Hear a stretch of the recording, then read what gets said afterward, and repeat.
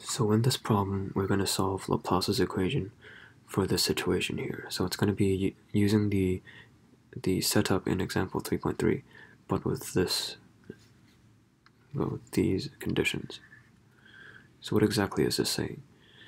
So I have here the setup of example 3.3, and what exactly the problem is saying is that, so let me just extend these lines here. So this is what's going on beneath this plane here. So what it's saying is that this special plate here, they're going to set this lower half to have a potential of V0, and this top half will have a potential of negative V0. So that's all that it's saying.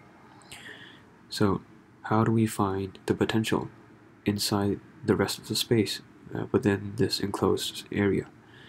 So the first step, I'm going to start off with this equation. So let me just change the color of my pen.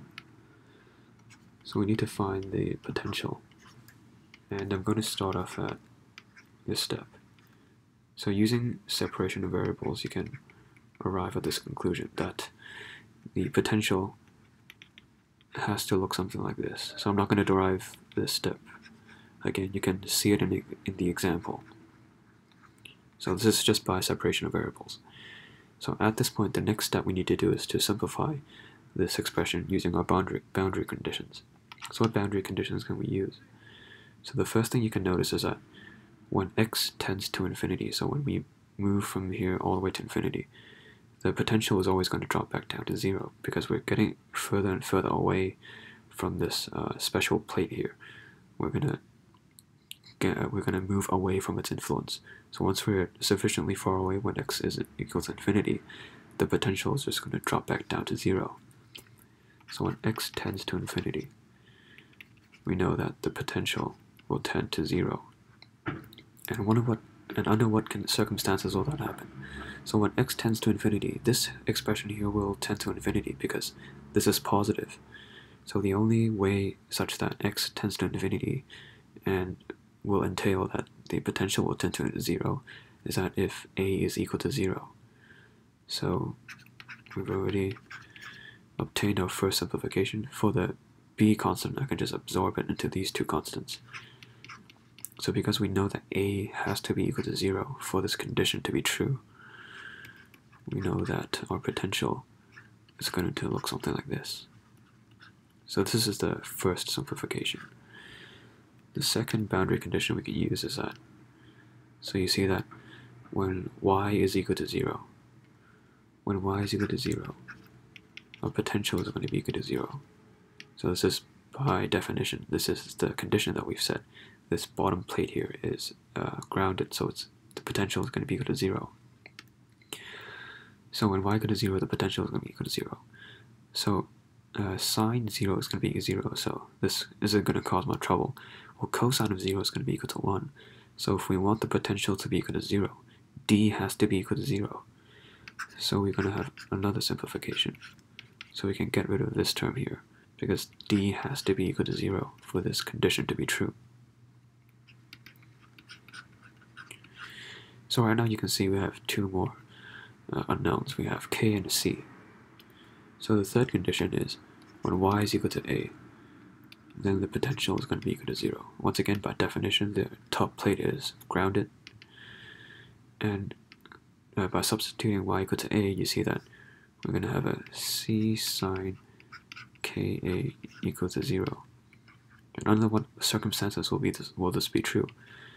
That will only happen when ka is equal to n pi, where n is equal to some integer, so 1, 2, 3.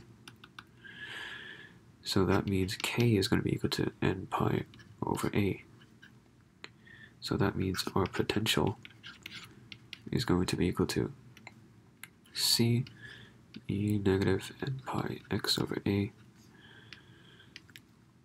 sine n pi y over a.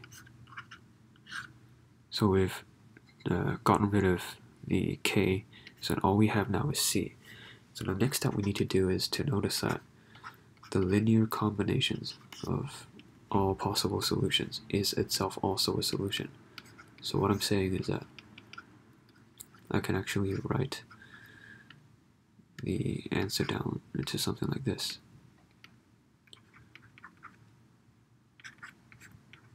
Right, you can just add up the differential to Laplace's equation. You'll see that this expression here also satisfies Laplace's equation, right?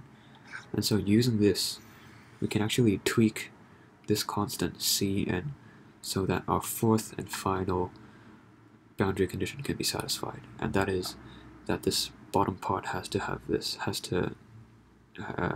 the potential of this bottom half has to be equal to this, and the top half has to be equal to this. So what I'm saying is that, so v is 0, y, so x is equal to 0, that means we're on this plane here, this y, z plane. So when x is equal to 0, so this is going to be equal to 1, we're going to have something like this. It's going to either be equal to negative v0 or v0, and this happens when y is between 0 and a over 2, and it's going to be equal to negative v0, or y is between a over 2 and a. So using this, we can actually then use Fourier's trick to try to find what exactly is Cn. So the first step is to multiply both sides by sine m pi y over a. So m is some arbitrary constant, some integer. So it's arbitrary, I don't know what it is. And we can do the same thing to the other side. And then thanks to Fourier's trick, we know that the integral on the right, when n is not equal to m, this integral is going to be equal to 0. So when n is not equal to m, it's going to be equal to 0. And when n is equal to m, it's going to be equal to a over 2. And that's why, so I'm going to put the right side on the left hand side now. That's why all this is just going to be equal to a over 2 Cm. So for all the other n's, it's going to go away, and then only the m term is going to survive, because all the other ones are going to be equal to 0. And on the right hand side, we will still have this sine m pi y over a dy. And then now we can try to evaluate this integral. We know that from 0 to a over 2, the potential is going to be equal to v naught.